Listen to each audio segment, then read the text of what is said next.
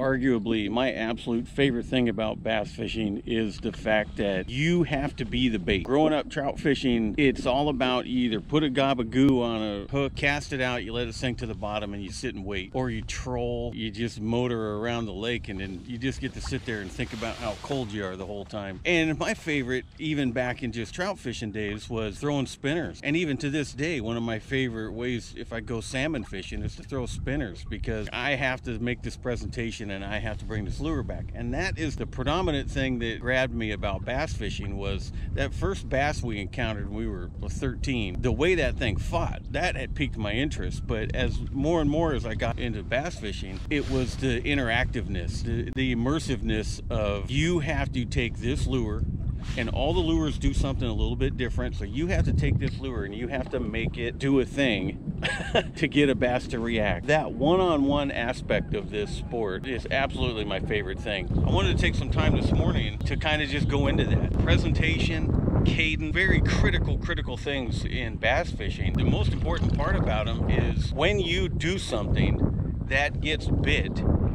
being able to replicate what you just did. So understanding what you did, if you paused a bait, if you sped up a bait, if you got hung up for a second and kind of wiggled it, whatever you were doing when that fish hit, you have to be able to rewind that in your mind and do it again. And if you can do that, you'll start getting bit more often. You get more consistent in your fish catches. So when it comes to bass baits, some of these baits are designed to kind of do a lot of the work for you. For instance, like a chatterbait, you throw it out, and as it's coming back in, it's shaking and vibrating, and that skirt's dancing, and all kinds of stuff going on. But you can still impart action on that. As you're retrieving that bait, instead of just winding it back in, every once in a while, pause it. Speed it back up, change that cadence up a little bit, maybe burn the thing back in, maybe crawl it along the bottom, you know, reel just slow enough that it makes that blade work. And even though this bait has a designed action to it, you can do things to manipulate that action. One of the most important factors when bass fishing is something that you're going to do typically is going to cause a bass to strike. And all this equipment's designed to work, you know, together. The line, the rod, the reel. So the speed of your reel is going to have an impact on how fast your retrieve is. The sensitivity in your rod is going to have an impact on what you're feeling from that bait. And your line, is it have stretch, no stretch? That's going to affect the sensitivity that you're getting back as well. A braided line might kill your feedback on some of these baits. Fluorocarbon line is going to have more sensitivity in it, and then a monofilament, it might take some of the action away from a bait just by the fact that it's got so much stretch to it. There's all factors that come into play. I'm not saying that if you're not using the right line, you're not going to catch a fish. That's just ridiculous. I can throw this on braid, fluorocarbon, or monofilament, and I'm going to catch fish on it. It just might impact whether or not you detect that strike when the fish does strike. Anytime you're fishing a lure, you want to just make sure you're keeping contact with that bait. And even if you kill it, when you start to continue that retrieve, that's the instant usually something's going to smack you. I watched an 8.5 pounder on Lake Goodwin behind my lipless crankbait, and me pooping my pants looking down at it. I don't know why, but it was getting so close to the boat. I'm like, if this fish is going to take this bait, it's got to do it now. I stopped the bait and I saw the fish turn, and I was like, he saw the boat. And then my rod tip bowed over a little bit, and I ended up catching that fish. It was a beast. 8.5 pounder. I mean, come on, in Washington State, that's just an absolute monster.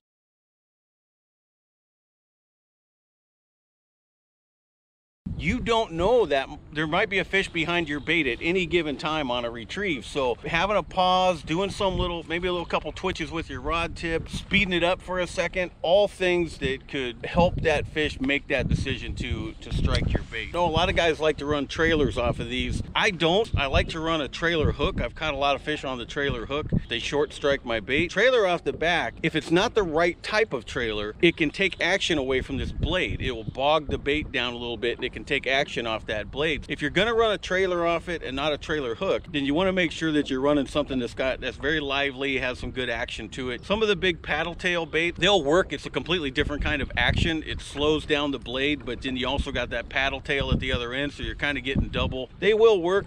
I just prefer to throw these. It's just what's called a bladed jig, and I fish them kind of that way. You know, I'll get a cast out there. I like to let it sink, count to 3 or 5 depending on the depth of water I'm in. I always start with a bit of a yank just to get any grass off it or get that blade going. And then I just like a slow, steady retrieve. But the reason I don't really run a trailer is if I kill this bait, it's sinking.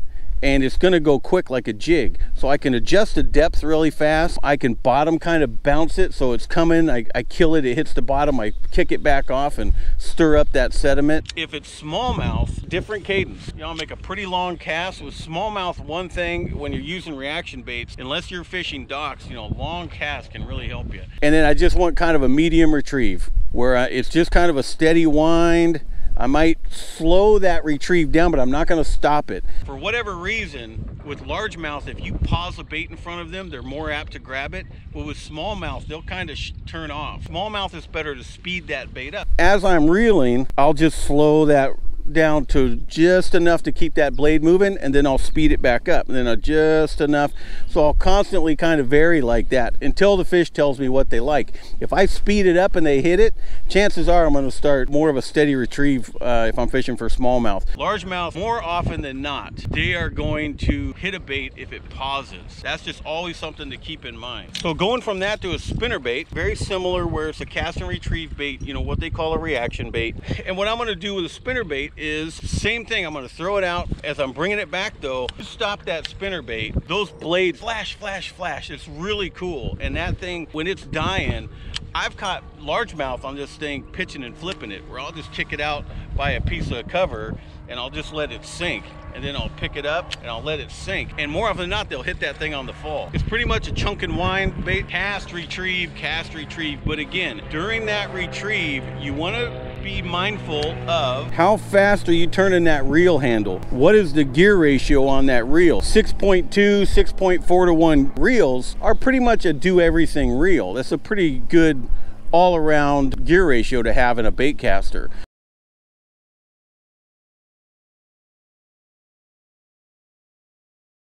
So I know if I'm just keeping a steady retrieve, that bait's, you know, just running along. If I want to, when that bait hits, I can let it sink, count it down depending on my depth. If I want to go halfway down the water column or all the way to the bottom. And then again, same way I started, I always want to hit it and just get any junk off those blades. Those blades will spin very easily. I can just crawl that thing, you know, so I can reel very slowly and keep that thing deeper. If smallmouth fishing, and it does work for largemouth, but mostly for smallmouth fishing, I'm gonna want this bait running higher in the water column, almost subsurface. Kind of keep my rod tip up a little higher, because remember, your rod acts like a steering wheel. It has an effect on where your bait is in the water. I'll get that rod tip up a little higher, and I'll keep it just subsurface, you know, maybe make a wake on the surface, or I'll just keep a nice, quick, steady retrieve, you know, coming back to the boat. If I'm smallmouth fishing with a spinnerbait, the only thing I'm gonna do is slow it down, speed it up. Slow it down, speed it up. I'm not gonna pause it. I don't know why, but for some reason on reaction baits like that, and it's my own personal experience, if you kill it in front of a smallmouth, they're like, something's up. But if you speed it up, they're almost like, hey, where are you going? Smallmouth have just more of an attitude about them, and if they see the thing getting away, I think they take it personally, because more often than not, they're gonna take off. And again, with smallmouth, if you're retrieving and you see or feel a fish miss your bait, speed that thing up. Oh, I'm telling you, they're gonna spin around and come back and smash it. So now I don't know if you would call these big glide baits a reaction bait or a finesse bait, honest to goodness. I mean, how something this big brick of a bait can be considered a finesse bait, but you work them so slow and so methodically, heave these things out, and it's just a kind of a lopey, you know, 1, 2, 3. That cadence, it's just different. You want that bait to just kind of do its little side to side thing, maybe kind of die and slide down in the water column a little bit depending on the style, but just that easy back and forth. If a fish gets behind it, you know, maybe a couple quick pops, maybe just killing it, that's something that's up to the fish, and the fish are gonna have to let you know by reacting what they prefer. You know, that stuff that you just got to get out there and try out. These things are their own separate beast, their own set of gear. I mean, look at that handle. big heavy line, this big heavy rods, this big heavy everything, but they are absolutely epic at catching fish. And the more you get into them, you can get addicted to these things, and that'll be all you ever want to throw again. I just grew up throwing all this stuff, and I like throwing all this stuff. I caught a 6.5 pounder on a drop shot last week. I was just as happy as if I had caught it on this. So to me, I just love the fact that these things are doing what they're doing to our sport, just turned into their own entity. I really like this stuff. I wish I threw them more, but I just like throwing everything. I'm just a fun fishing, junk fishing for the most part. That's how I like to spend my time. I do develop patterns when I'm out on the water. I do go through the process of breaking down the water. I will get on a single bite and stick with it all day. I don't care what that bite is. I don't care if it's a spinnerbait bite, a swim bait bite, a jig bite, a flip and pitch and bite. Once I determine a bite and I can stick with it all day, a pattern, then I'm good. But I like all the baits, so I don't think I can honestly pick a favorite bass bait. Now, I went over to this a couple videos ago, but these soft jerk baits or jerk baits in general, this is a completely different thing. Now, the soft jerk bait, like I have tied on here, this guy is a sinker, so it's got a lot of salt content in it. It's going to sink and kind of go down in the water column. I'm going to throw it out there. I'm going to let it sink. On that initial sink, fish can pick it up. Dead sticking is a term used for not moving your bait at all. You're just letting something sit there, and then every once in a while you're kind of checking it. Fish will pick up bait. As much as I love cadence and casting and presentations, there is a way where you can put a bait out, and if you did absolutely nothing to it, eventually, possibly, a fish is going to come pick that bait up. The closer it is to cover, the closer it is to a target, the more apt that's going to happen. But for the most part, most of these baits, you have to do something to them to impart a strike. With a soft jerk bait, get it out. I'm going to let it sink, count it down. I got the wind at my back right now, which is not ideal because I'm catching up to the bait as it's sinking. But once it's out there, it's just, I'm going to, a couple twitches, I'm going to let that thing sink again. Now, the one thing that I forgot about to talk about in the jerk bait video was twitches to pauses. That is the key to jerk baits. Is, do I want to twitch it once? Do I want to twitch it twice? Couple quick ones? Do I want to twitch that bait 3 times? And 3's about the max I'll ever go. I'm never going to just sit there and go jerk, jerk, jerk, jerk, jerk, and make that thing jerk like 4 or 5 times. You know, 1, 2, pause, 1, 2, 3, pause. That's typically the most popular cadence in fishing a jerk bait. A 1, 2, pause, 1, 2, 3, or a 1, 2, pause, 1, 2, pause. Get into some rhythm like that. The key is how many times you jerk it and what is the length of the pause on these baits. You don't get that answer until a fish gives you that answer. You know, I've had situations where I was fishing a jerk bait and I'm going along, you know, normal. I'm hitting it, I'm bringing it, and then something happened and caught my attention. I was like, what the heck is that? And I'm looking down, and all of a sudden, thunk, I feel the fish take the bait, and I go, whoa. That, playing it back in my mind again, that bait sat for about 5 seconds. So from then on out, guess what I'm doing? I'm throwing that bait out, I'm gonna jerk it, I'm gonna count to 5, you know, 1 1,000, 2 1,000, up to 5 1,000 to let that bait sit, because what one bass does in a given lake, more bass will do. And if that 5-second pause is what caused that fish to strike, then the next fish is more likely to strike on the same length of pause, or even longer. You know, let it sit, count to 10, count to 7. But that's all stuff you got to play around with. That'll either drive you nuts in bass fishing, or that's absolutely, you're gonna love it. So a lot of trout guys that I've taken out, they're just, it's easy to get overwhelmed, because when you're trout fishing, you're either bait fishing on the bottom, you're trolling, or you're throwing some type of lure. If I get it, guys out, trout fishing guys, and they like throwing spinners and stuff, it's a much easier transition and easier for them to understand. With bass, that bait has to do something that's gonna cause that bass to react. Okay, so I'm getting now into jigs, flipping, pitching, and if you've watched my videos, and I appreciate everybody that does, but if you watch them, what you'll notice is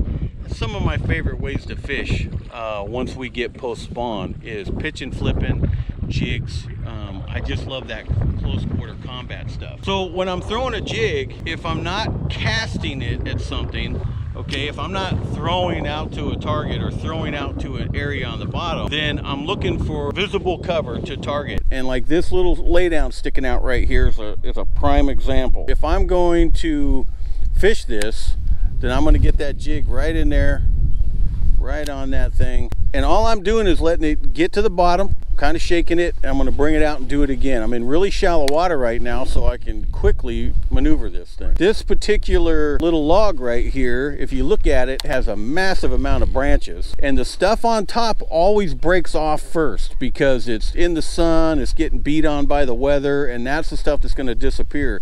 But there could be just as many branches underneath the water, so you just want to work the whole thing. Working a piece of cover over like this, it's really similar. You're just basically pitching, but you're using a jig instead of a weedless pitching rig. If I wanted to fish this grass, it'd be basically the same concept. I'm just going to pitch it, and the big difference is exposed hook. You get a little bit of a weed guard, but it's not much. So exposed hook on a jig, where in a pitching rig I don't deal with that exposed hook, so I can throw it into the nastiest stuff available. In that jig video, I went over how I'm working that jig out. If I'm casting at a given area, I'm just throwing it out. If there's a stump out there or something like that, then I'm going to get that jig out a little bit past it or right to it, and I'm going to work it through it. If it's a hard bottom area, same thing. I'm going to get it out there and I'm going to work that jig through it. In the cold water, below 50-degree water, I'm doing like I did in the video, where I'm just kind of bouncing that thing through. I just want it to kind of shake its way through all that debris on the bottom. When that water temperature gets above 50 degrees, if you're fishing for largemouth, then those other techniques will work, as far as, you know, hopping the jig up a little bit or dragging it and stopping it, dragging it and stopping it, versus just sitting there and shaking it. There you can kind of vary it up and speed it up a little bit once we get a little bit warmer water. With smallmouth, that's a different story. I don't think the smallmouth care.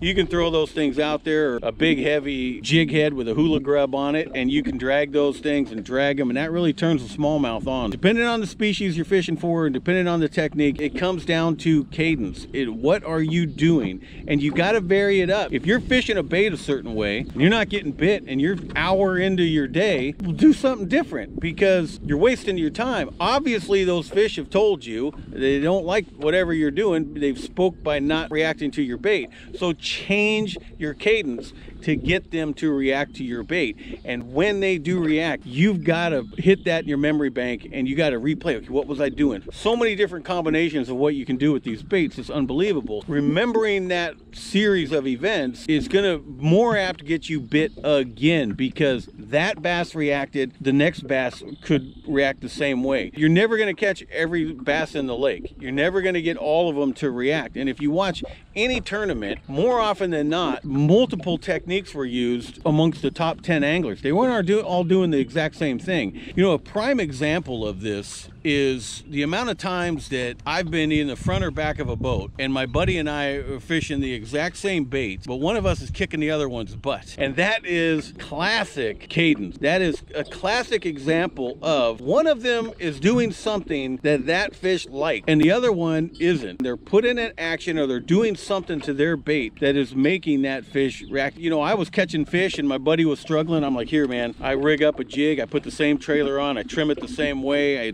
They're identical, like twins. Put this on, all right, start throwing it, throw where I'm throwing. I would stop fishing and throw in there, throw in by that log and trying to help, but there was something that they were either working at a little quicker, a little faster, not as fast. There's something they were doing. So getting back to your the mental aspect of doing this is remembering what you did and then trying to replicate that as best you can. And it's going to be so impactful on the consistency of your fish catches. It'll blow your mind. So that is a big deal in bass fishing, is remembering that cadence, repeating that cadence. All right, if you watch my videos, you've seen this before.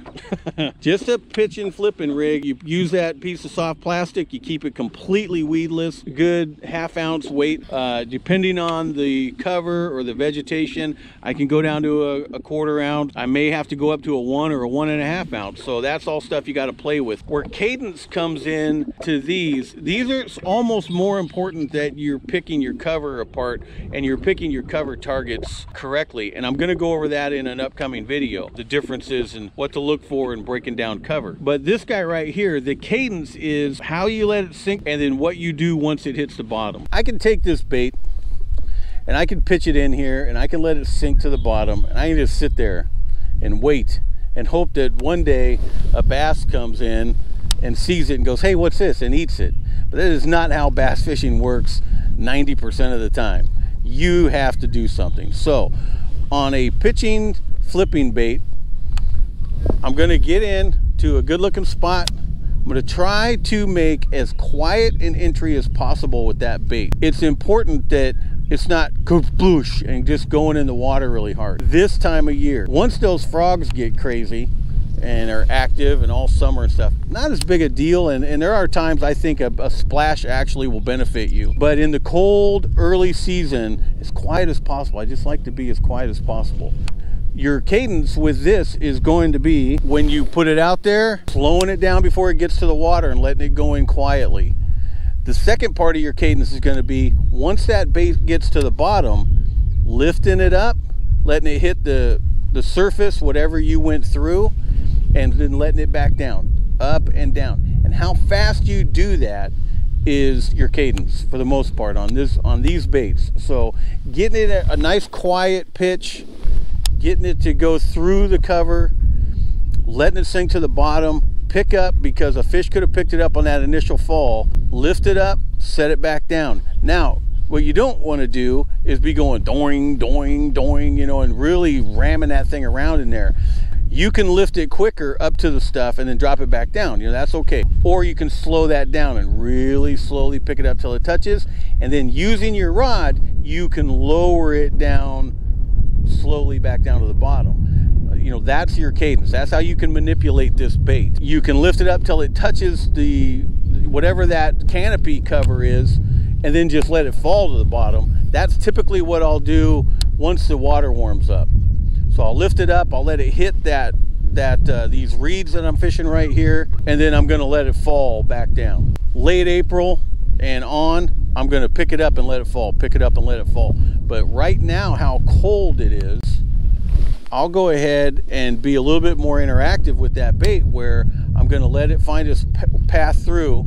It goes to the bottom, I'm gonna pick it up, I'm gonna set it back down. I'm gonna pick it up with the rod, and I'm gonna keep contact with that bait the whole way down and set it back down on the bottom. Once it warms up, I don't care if it falls on its own. My job is to lift it and make it touch the top, or just kind of hop it up off the bottom. You know, that's another cadence aspect with these, is you can get it out into the stuff, let it get to the bottom, and then you can just kind of pop it like you would a jig, get that thing to just kind of hop up off the bottom. The cadence aspect of pitching and flipping is, you want to control the entry to the water, and then you want to control what that bait's doing once it's down there on the bottom. Or make 5 presentations lowering it myself, and then make 5 presentations where I'm just letting the thing free fall. It's that quick. You can decide, you know, and if a fish reacts, then you know that they prefer one way over another. The fish have so much of a say in all of this. Basically, you're coming to an agreement with the fish. That's kind of the way I look at it. You guys are deciding that, okay, I'll give it to you this way, and the fish is like, all right, I'll bite it. I just love it. It's so interactive. There's so much stuff. A lot of times, I think the old adage was that the baits are designed to catch fishermen, not fish, because if you get your cadence right and you get your presentation correct, you're going to catch fish. Almost irregardless of the bait, except I do put some emphasis on color. So just remember, no matter what lure you're using in bass fishing, you have to be the bait. You have to impart action on that bait. You have to change things up until you get a fish to react. There is something that is going to get those fish to react. So you got to play around with cadence. You got to play around with your presentations until you kind of figure that out. And that is, to me, what makes bass fishing so much fun, because there's just absolute multitude of ways you can do that with every single bait. The action of the bait is important. I am not taking anything away from the baits. The action in and of itself of these baits are what get them bit. But what can increase the bites, what can increase your consistency in catching bass, are these little things that you're doing to them. Little modifications to your retrieve, modifications to your presentation. All of these things come together to help you. You know, that bait being designed to do what it does, and the nuances that you're putting into it, that is all the stuff that really will ramp up your fish catches and keep you consistent on a bite for the majority of the days. You know, keep that in mind when you're out and when you're messing around with this stuff. My rule of thumb on baits and cadence is typically, if I've fished through good stuff, I'll give it either 30 minutes or I'll give a bait 10 casts to get bit or not get bit, and then I'm going to start switching things up. I may come back to that bait, but I'm going to start to try other things things, because chances are that bait's not the bait for the day. So keep that stuff in mind when you're out here doing this, and hopefully it'll have a significantly positive impact on your bass fishing experience.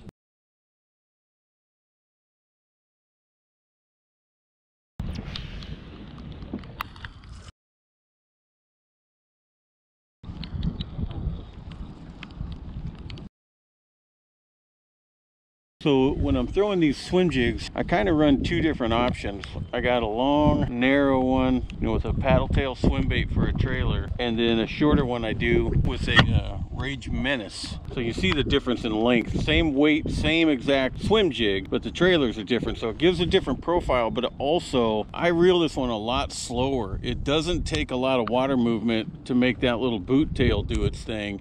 Just kind of kick, so I can really slow my retrieve down, adjusting my cadence on this bait. Where with this little guy, I like this one, I'll burn it more, and I'll twitch my rod tip a lot more to make it kind of dart. You get a lot more action out of these legs, and it's a lot easier to get that action. More apt to switch it, kill it, jerk it back up, and really just make this thing kind of zip around. Same bait, but just two completely different ways and two completely different cadences that you can use to work them. Warmer water, colder water. Again, that just goes back to the experiment with your retrieve and the cadence of your bait and what you're doing with that bait.